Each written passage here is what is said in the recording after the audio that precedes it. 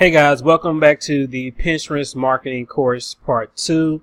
Today we're going to be talking about how to get Pinterest followers. Now this is a method that I'm currently using to build up my Pinterest following. And as I'm showing you guys these skills and tactics that I'm using, I'm actually using them myself. And yesterday, or on my last video, you saw that I had 6.7 monthly viewers on my Pinterest page. But today, if I go back to my page, and let me just show this to you guys. So if you guys want to know if this stuff actually works, it is working. Everything that I'm teaching you, I'm currently doing.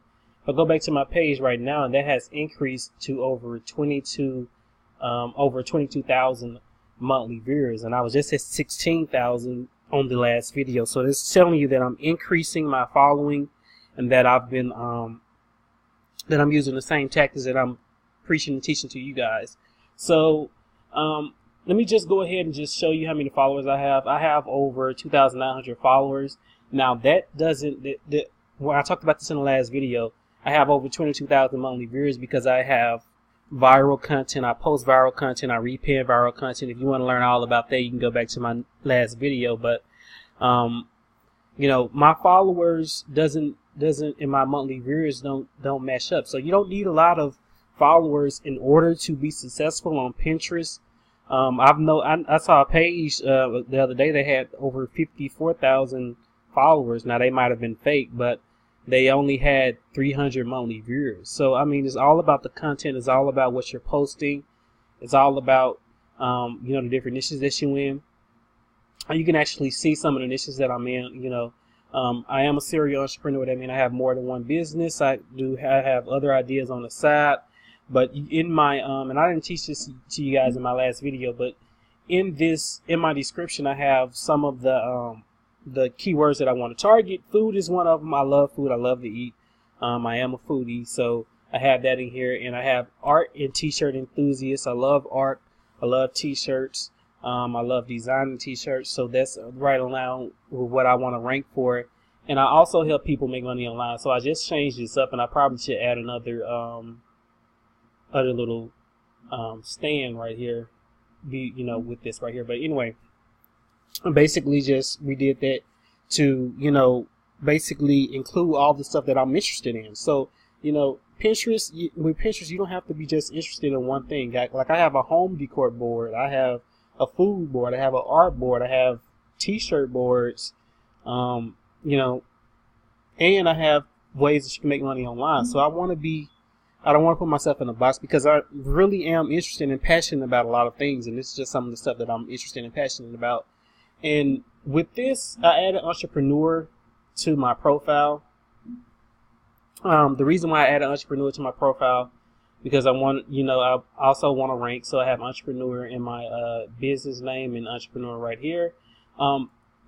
Before they implemented a 25, I think it's a 30 character limit on Pinterest titles, people could just add more and more keywords and put these little stands in front of it and just keep adding more things. Like I wanted to add all this to my profile, but now they have a 30 character limit because I think people were taking advantage of it, and Pinterest noticed that and they started implementing it on the profile. So let's get into the video before I start rambling about other stuff. But let me show you the software that I'm using. Now, I'm not currently when it comes to Pinterest, I'm not currently doing that much work. As far as everything is automated, I'm using Tailwind, and I'm also using Pinterest, which I'm on right now.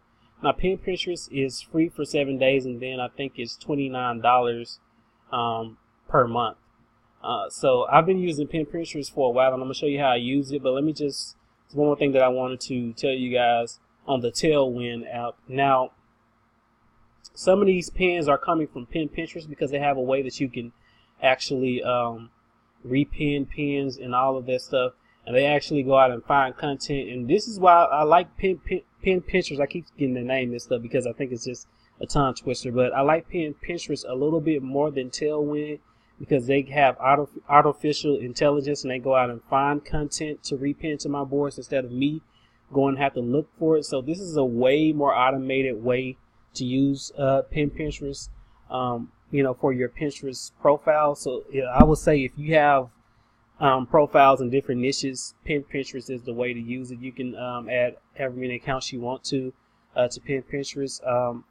I think this has the most bang for your buck when it comes to softwares, just because of the way that it can actually go out and find auto pins for you. So I'm gonna show you all that in a minute. But like I was talking about with Tailwind, you will actually have to go out and find pins and then just hit the schedule button and then schedule it, instead of having something like Pinterest do it for you.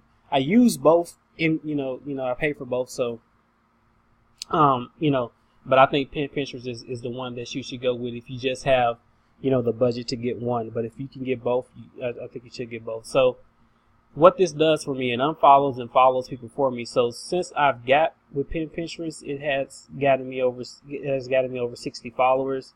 I had 2,838 before I got on here, and I think I'm at 3,000 now. I should be at 3,000 now. That's just 2,900. So it has gotten me over 61 followers just by using the platform. So this is, like I said, is artificial intelligence. You don't have to download it on your desktop, so you don't have to install anything. It's 100% cloud based, and what you can do is you can auto pin, which is the feature that I love. You pin relevant pins to your board, of choice. Don't forget to choose the boards by scrolling down and hitting the auto pin panel, and I'm gonna show you how you can do that and how you can set up auto pins. What it does is, which is my favorite feature, it goes out and, like I said, it finds pins that are related to your niche. And how they find the pins, you add tags, and I'm gonna show you that in a minute. You can also schedule stuff. I don't have any scheduled pins because I have that on another software. You can add comments and tell them which people to target. You can invite people, which is also another great feature. When you invite people, if you're trying to build up group boards, this is a great feature for that, because they can go out and find relevant people in your niche and invite them to be on the board. And it does the follow and unfollow for you. So I have a lot of niches in here that I want them to go out and actually target. And it's just basically the content that is on my boards. I want people to come and see what's on my board. And I follow them. They come check out my profile. And if they don't follow me back, Pinterest goes out and unfollows them for me, so I don't have to worry about that. Now, when you first come in here, since I've had a Pinterest account for years now, and that's part of the reason why I get a lot of viewers, because I've been on Pinterest a while, and I've been posting consistently on Pinterest a while. So if you're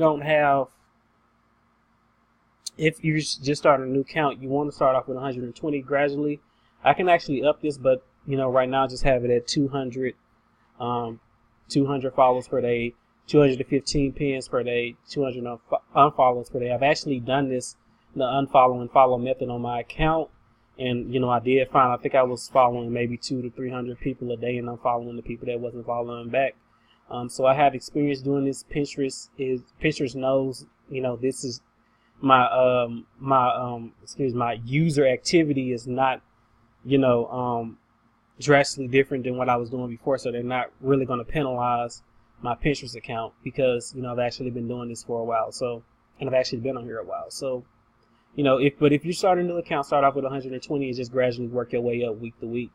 So, and this is where they show you, what they're doing. So you can actually see the comments that they're coming in on pins, who they're following, the pictures that they're posting, and this is the auto pin board. So let me just show you one that I've been really using as far as niches. So this is a dog board, and these are basically where you add your tags. So if I was to add puppy lover to here, it would add there. So how you would do this if you don't already know what tags and what niche, not what niche, but what tags you should use, I will go to my Pinterest account, hit the ad overview and create an ad. Let me just pull up the stuff real quick so I can just show you how it's done. So give you a old campaign. I will come over here, and you have a ad section. Now you're not actually going to create. You're not actually going to create an ad, or you just want to create an ad group, and you want to come in here and you want to search the terms that you want to rank on Pinterest for. So dogs, and it'll show you what is getting the most monthly searches. So you can see down here: dog deterrent, dog vaccines, dog tattoos, dog breeds, dog beds, dog snapshots, dog sandbox. So you can just come in here and add the tags that you're interested in. I can add dog posts in here, and let me do dog printables, dog accessories, dog beds, and I will just come in here and just add a comma to it, and then just select all and copy and paste this into my my tag section. So let me just paste, and then there go all of the tags that I copied from my research on Pinterest, and I will save those tags. And you can tell them how many pins that you want the pin today. I have 15. For each one of these is different. Like for Parks and Recreation, I have like 30 because that's something I'm trying to rank for. Because I'm creating a T-shirt in that field. Star Wars fan club, I think about 10. You can actually have however many boards you want to have on at one time. You can do that with Pinterest. And down here you can see about the invitations to boards. I want people to get into some of these niches, so I'm inviting people to the board. And if you're going to invite people to the board, you want to make sure that you have a certain amount of rules in your board, just so you can just be creative, and you want to monitor them too. But as you're growing your group board and as you're inviting people, you want to make sure they know the rules of course, no nudity, none of that stuff in your boards. You want to keep this your board clean. You want to have your board to have relevant content, so you definitely want to stress that in your description when you're inviting people to the board. So yeah, that's about it. That's how you use Pinterest. I'll leave a link to it in the description below, but it's a really cool software that you should use. This is how I get a lot of followers. I follow and unfollow, and it does all the work for me. It is automatic. I'm not really doing any work. I just, set up what I want, what the people that I want Pinterest to go follow, in what categories and what niches. They go out and do the work. I sit and chill. Excuse me, I didn't mean to hit that mic, but I sit and chill and let Pinterest do the work. So that's what I'm doing. That's how I use Pinterest, and I'll see you guys on the next video. Peace out.